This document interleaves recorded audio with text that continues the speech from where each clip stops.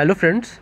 By default on our phones there are multiple apps those keep sending notifications, and those notification may not always be required, and from some applications we don't want notification at all. So you can control all those through settings in your Samsung phone. To do that, you need to go to your settings and click on notification. In the notification tab, you can select all the apps from which you want or you don't want the notification. So if I don't want any notification from, say, Instagram, I will just switch it off. If I don't want any notification from Ludo King, I can switch it off.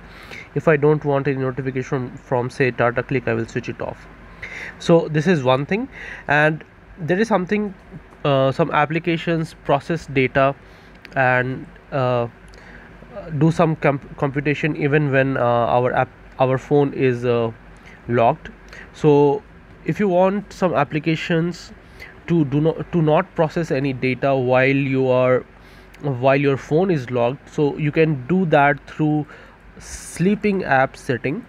So in sleeping apps, whatever apps you see in the list will not process any data when your phone is locked. So if you don't want to any notification or processing of data from Amazon, you can simply click it and click add, so it will come in the list. And these applications will not process any data when your phone is locked.